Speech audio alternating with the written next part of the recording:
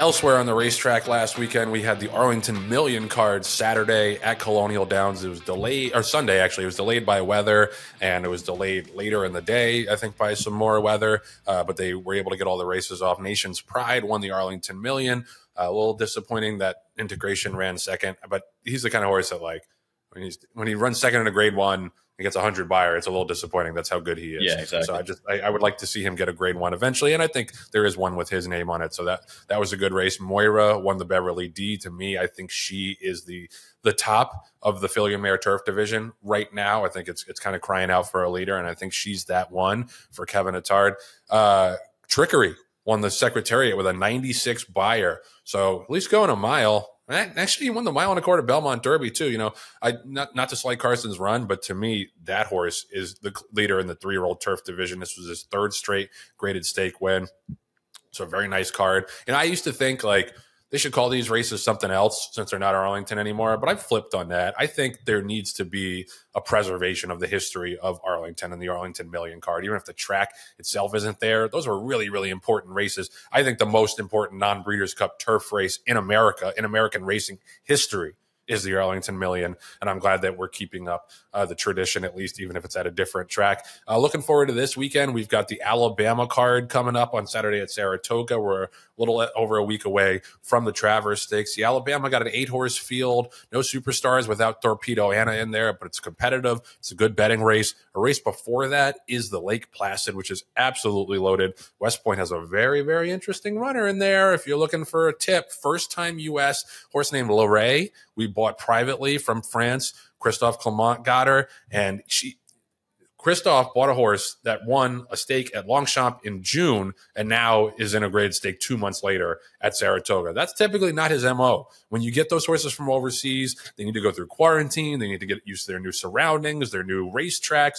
Usually you give them several months to ramp up before you put them in a spot. It should tell you a lot that she's already in on Saturday for the Clements. So I think that she's pretty live, but it's a really nice field. She feels pretty. A couple of really interesting Euros in there. John, you looked at the Alabama. Anything else from this weekend that sticks out to you? Well, in the Alabama, you mentioned there's 8 horses and there are 8 fillies in there. Listen to the sire power, Joe. Gunrunner, Union Rags, Arrogate, Constitution, Justify, Candy Ride, Arrogate. I mean, arguably 7 out of the 8 are, the top stallions of the past couple of years. Arrogate, again, he's only had 3 crops, 2.5 crops, really, for in today's day and age.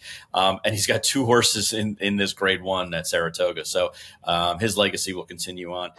I echo your sentiments about the turf racing over at Colonial. I think the reason why they were delayed on ultimately on that day had more to do with the signal issues that they were getting, more so than the weather. But it was weather on all the other times, and we ran a horse in the last race. Horsepower ran second in an allowance race, the 12th race, and it was literally in the dark. It was like back to days of the Meadowlands when we used to try to get races in the 10th race right before midnight. So it was really cool to see night racing. I think everyone in the parking lot had to turn their headlights on to make sure that everyone could be seen properly. Moira, $3 million purchase at the Night of the Stars, November of 23. And then they decided to bring the horse back to race. So again, another filly that, the powers that be, the owners did not have to run the horse again. She had done everything possible to pad her resume. And then, oh, by the way, this year they brought her back and she ran second in the Grade 1 Diana, and then just won over her nemesis, Fev Rover, who I thought for a little while there, Fev was going to get the winning nod. Just ran out of gas at the very end.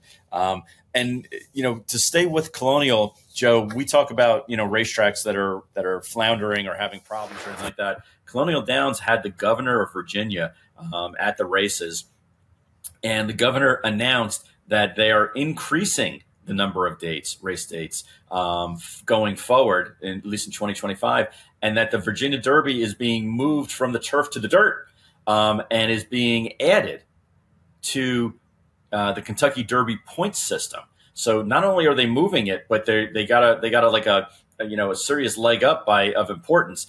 They are moving that race to the springtime. I know you have a curious look on your face. They're moving. Yeah, I was like, isn't that race for 3-year-olds in September? Yeah, it's going to be in the springtime. They haven't announced if it's going to be in March or April yet, but it is a points race, and they will be running at Colonial Downs next spring and summer. So get your calendars and travel arrangements taken care of now, because they're one of the few racetracks in the country that's adding dates. I think like them and Kentucky Downs, off the top of my head, are two of the ones that have been looking to add dates year in, year out. And their product there is just outstanding. The turf course, we've had horses there all summer long, and the turf course is pristine.